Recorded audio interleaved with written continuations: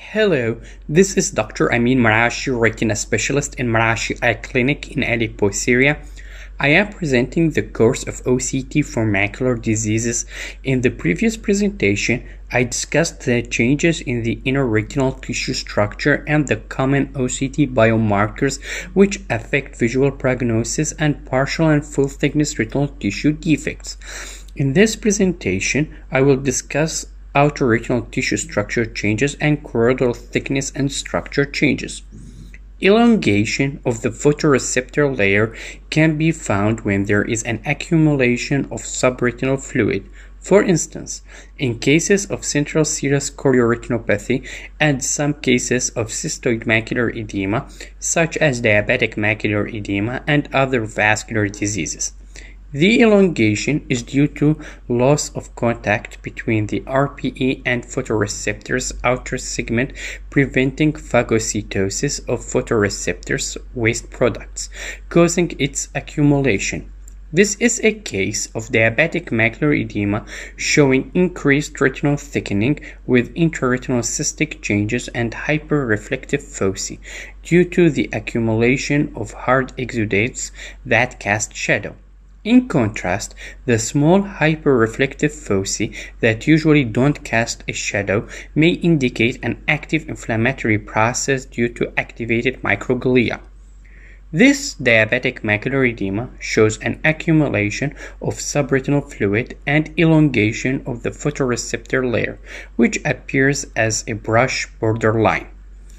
Outer retinal tubulation forms a channel of enclosed photoreceptor dead cells, which appear as a circular lesion in the outer retinal tissue with hyperreflective borders that resembles enclosed photoreceptors and contains hypo and hyperreflective material that may resemble dead RPE cells. Outer retinal tubulation shouldn't be mistaken with intraretinal cysts, and they don't indicate active choroidal neovascular process, either require any treatment. This cross-section shows outer retinal tubulation along with intraretinal cysts with a subretinal scar and pigment epithelial detachment. Subretinal scar features consolidated subretinal mass with homogeneous hyperreflectivity.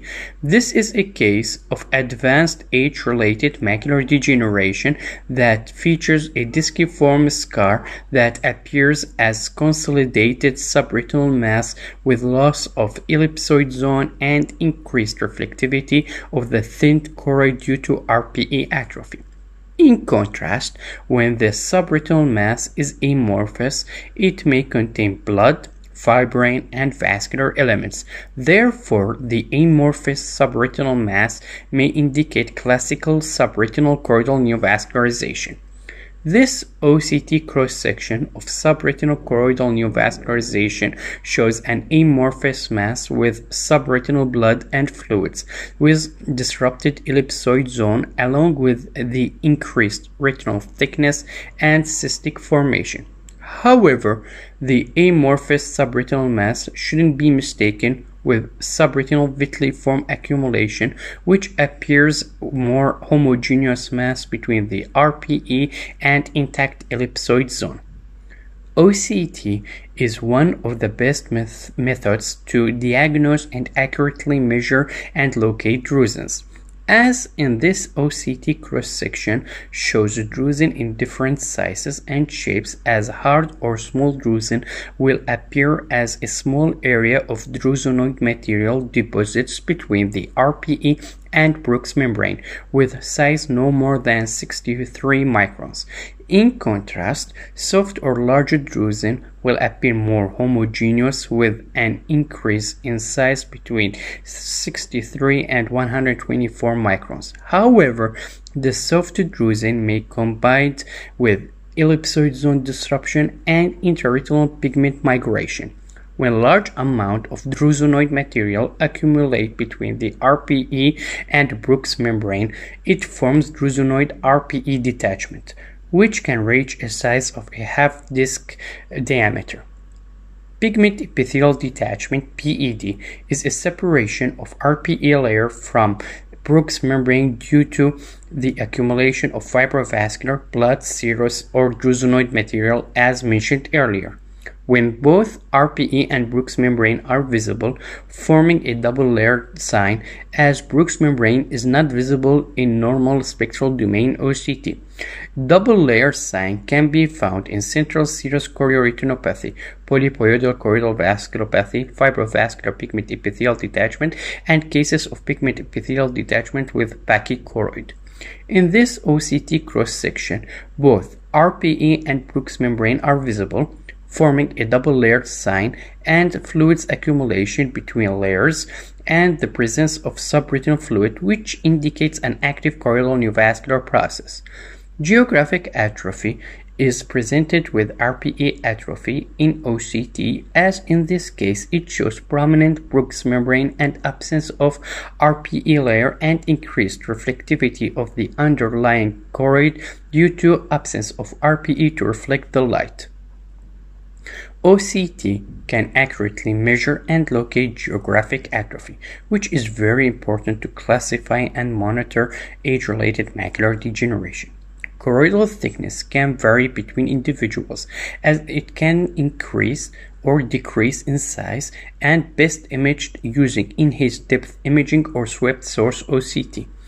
As the increased thickness along with dilated halars may be a feature of specter of diseases called pachychoroid, which is featured in central serous chorioretinopathy, polypoidal choroidal vasculopathy, and some cases of fibrovascular pigment epithelial detachment. However, in this case, we can see pachychoroid featuring increased thickness of the choroid and dilated halars, still with focal choroidal excavation leaving an area of subretinal fluid. This can be found in some cases of central serous chorioretinopathy and less likely to be associated with choroidal neovascularization. In contrast, choroidal can be thinned due to atrophic or degenerative changes such as myopia and age-related macular degeneration. Sometimes patchy atrophy with loss of choroid and outer retinal tissue can be found in myopia or diffuse thinning, leaving only large choroidal vessels under the RPE. In this case of advanced age-related macular degeneration, there is a subretinal scar and RPE atrophy along with choroidal thinning and increased focal reflectivity under the area of RPE atrophy. Thank you for listening. I hope you find this information useful in your daily clinical practice. Please stay tuned for the next presentation where I will discuss other common reflectivity changes in OCT of macular diseases.